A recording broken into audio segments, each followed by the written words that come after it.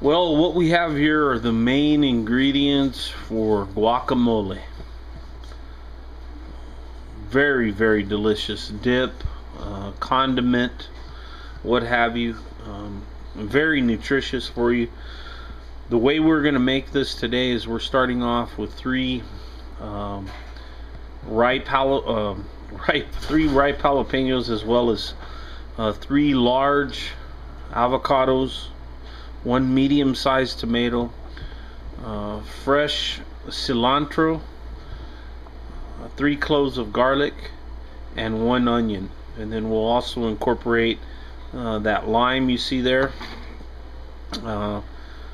some Redmond salt, the natural salt that we like to use so much in our recipes, and then we'll salt to taste. Actually, if it needs more lime, we'll add some more lime, we'll add some more salt. But to get you started, basically all you do is peel these avocados, get the avocado nice and chopped up, get your tomato diced, your jalapenos diced, your garlic diced, and then with your cilantro, peel the leaves from the actual stems. You don't want a lot of stems of the cilantro plant in your avocado because it's not gonna taste as good. So mainly what you're after is the leaves of the cilantro. So we're gonna get this all cut up and incorporated and show you again how we do our avocado dish. You know, one of those fine little details that is involved with making avocado or guacamole is peeling or not peeling, but tearing the leaves off the cilantro. And really you might think, well, just throw the whole thing in there and cut it all up, but the stems tend to be a little bit bitter. It's okay if you get a little bit of stems in there, but this process right here that I'm showing you of just tearing the leaves off really goes a long way to making a quality product. It's been suggested that cilantro can actually help with the removal of heavy metals from your body. Another step in the process of making guacamole that requires some love, along with just the plucking of the leaves off of the cilantro, is the chopping up of the cilantro to incorporate it in the guacamole. And what I usually do is I kind of just bunch this up against the knife and then chop down. You have to be careful, you don't want to get your fingers down in there, but just chop down, and you can see it starts to really chop it up nice and fine, and that'll get that that cilantro flavor all through your guacamole, which is really nice. There's just something about the flavor of cilantro that is really excellent in the guacamole. Once you have all the leaves plucked from your guacamole, or from your cilantro, I'm sorry, you want to dice this up so that it spreads out well once you mix it up in the guacamole. I think if you cut it up like this, it really helps to disperse the flavor of the cilantro within the guacamole. So take this added step and it'll really improve the taste of the dip.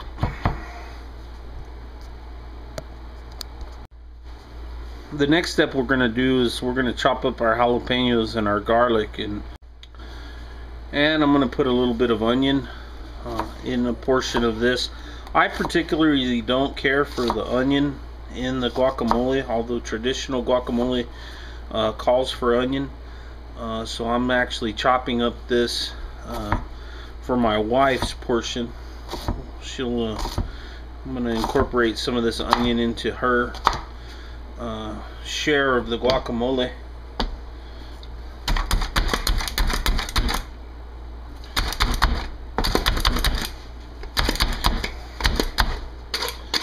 There you go, just like that. I like onion for some reason, just don't care for it in my guacamole. And we want to take and put a tomato in there, so just cut this tomato down like so. Helps to have a nice sharp knife. The knife I'm using isn't in particular one that you'd want to use for this type of chore, but it works fairly well. I've got it pretty sharp. Use a diamond stone here in the kitchen to get that blade nice and sharp. Want to be careful with your fingers. So just cut this down, and then once you have it like this, you turn the tomato over like this and just chop, and then you'll have nice little pieces of tomato.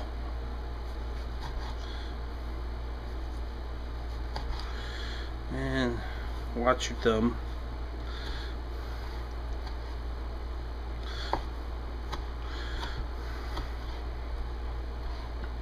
So there you have the tomato. I also like a good amount of lime juice in my guacamole.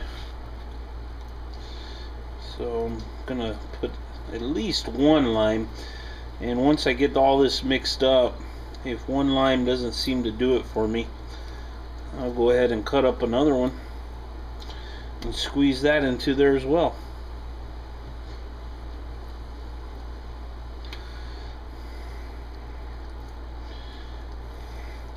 Lime also helps to preserve the avocado for your leftovers. If you put a good amount of lime in the avocado, you'll notice that it doesn't turn brown as fast as it normally would. One of the things I recommend you do also with your avocados is this little portion that has the stem. Make sure you remove that before you start cutting in to the avocado, because a lot of times that stem, if you slice into there, you'll get portions of that intermixed with your avocado, and it'll cause it to be bitter. So you'll want to remove that before you proceed to cut them open.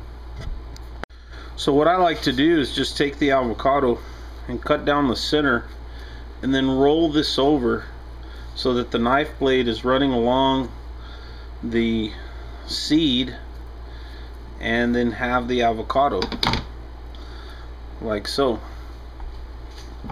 Then you can remove the seed. You can take your knife and just kind of score the flesh of the avocado all the way down to the skin, and once you get that done, you can go in a cross pattern through the avocado, and then what you do is you want to put this in a separate bowl, because if you put that, either you do this first. I proceeded to cut up all the vegetables first and then do the avocados, but if you do this first and mash this up and then do your vegetables, it'll help out with the consistency, because you want your jalapenos and you want your tomatoes to retain some of their shape that you see.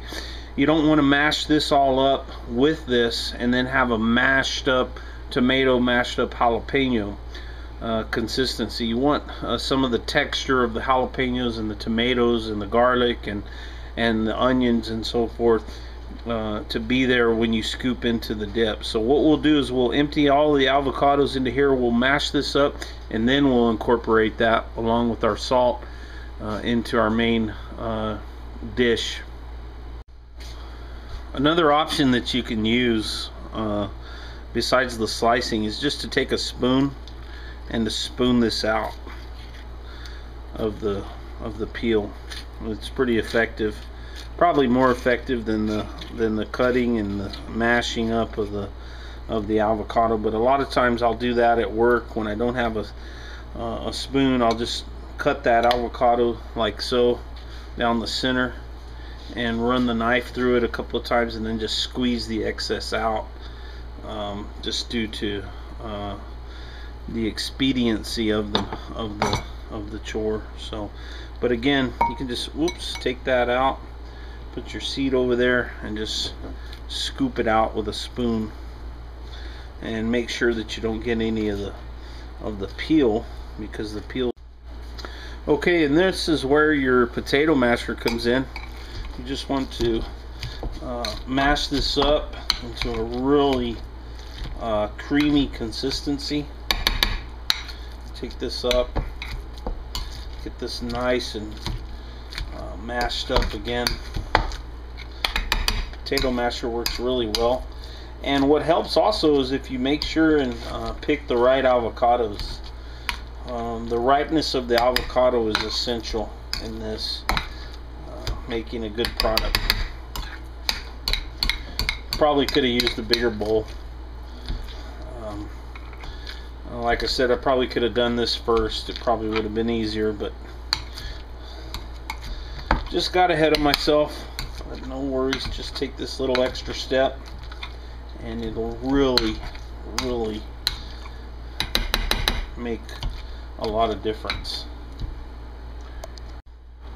And so for our last step, what you want to do is just incorporate all the avocado into your tomatoes, jalapenos, garlic, cilantro, and tomatoes.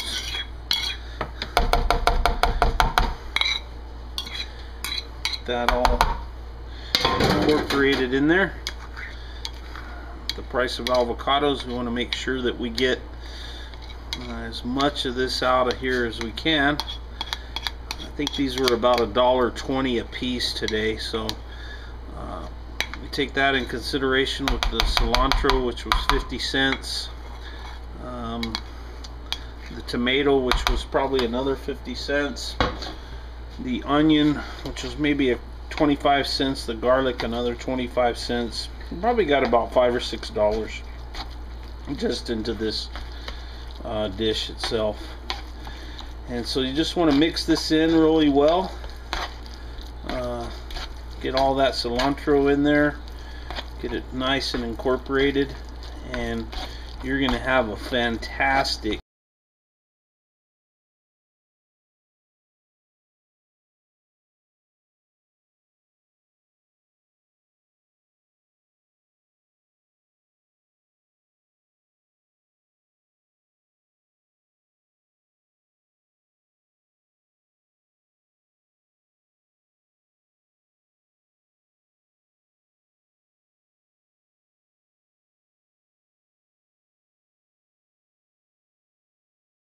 And please, if you like our videos, please like us, please subscribe to us, and look forward to some of our other videos.